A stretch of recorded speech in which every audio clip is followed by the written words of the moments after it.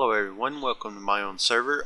Today we're going to be taking a look at how we install Drupal on XAMPP 1.7.1, and if you haven't already done so, you need to download and install a zip program. I recommend 7-zip for this. It's a free one and you will need it to be able to extract your Drupal file. Now right here I have Drupal on here, and as you can see it's a tarball zip file, which is a Linux form of archiving, and we're going to go ahead and right click on that and go to 7-zip, and then we're going to extract here. What we'll notice is now we have another one, and this one, instead of saying tar.gz, it says just tar on the end of it. We're going to go ahead and extract that one more time.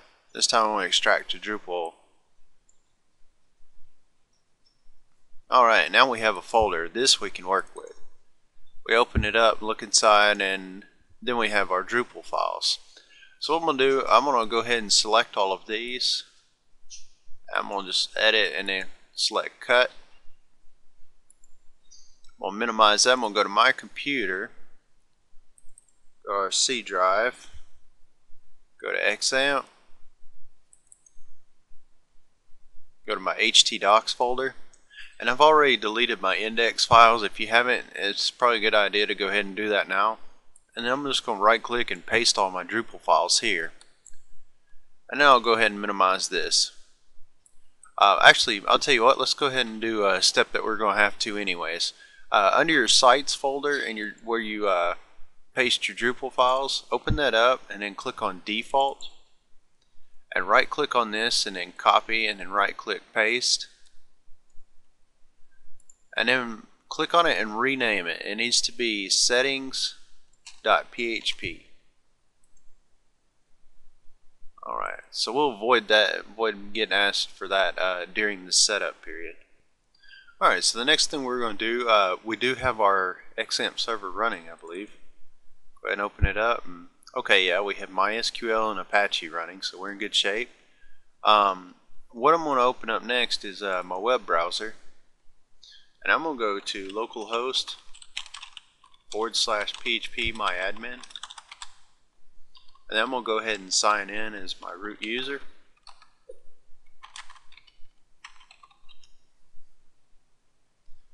Alright, we need to create a new database. This can be named anything. I'm just going to call it Drupal for simplicity.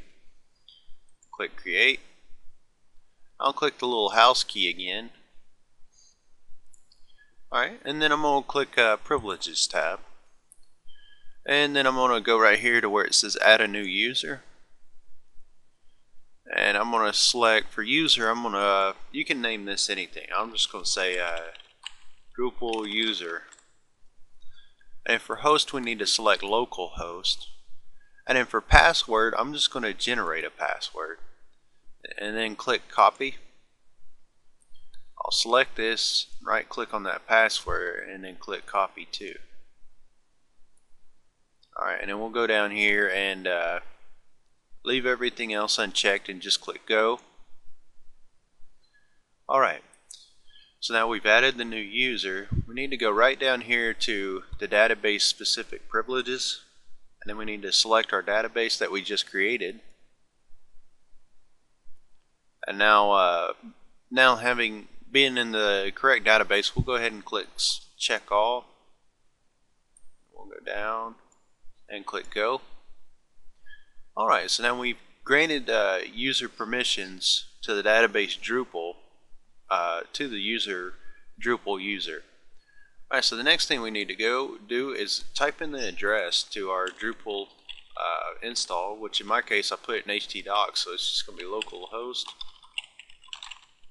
Press enter. And now we're prompted to install Drupal, so I'll go ahead and click install. And as far as database type, MySQL is perfectly fine. The database name is Drupal, or whatever you named it. The database user is Drupal user.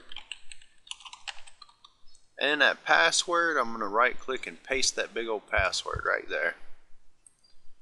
and we shouldn't need the advanced options. This is you can go ahead and set a prefix if you'd like to, but all this should be right. And then click Save and Continue.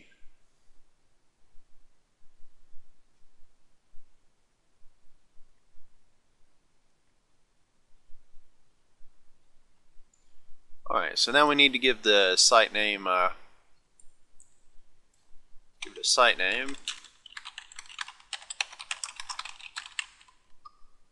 site email address,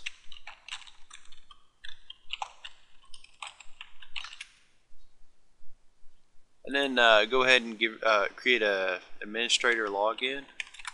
I don't recommend this. I'd choose a good name, because the better you choose a name, the more secure it is.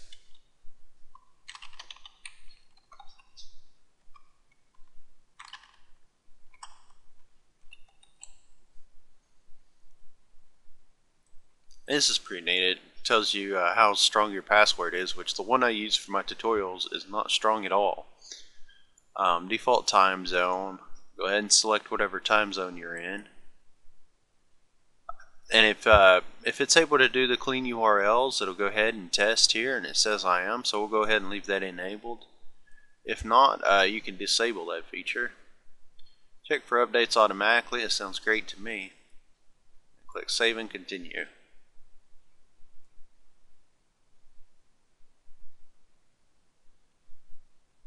Okay, let me see.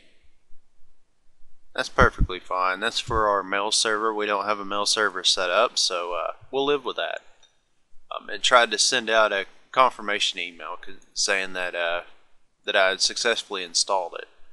So now we can go ahead and click on your new site, and now we have our Drupal site installed. It's really simple. We can this is our front page to our Drupal site. We can click on this. You see it's a front page. You go to Administer, and now you can go ahead and start setting everything up. Drupal's pretty easy. You just go through here. You can even follow it through these steps. Just kind of go down this one by one there and configure everything to how you want it configured.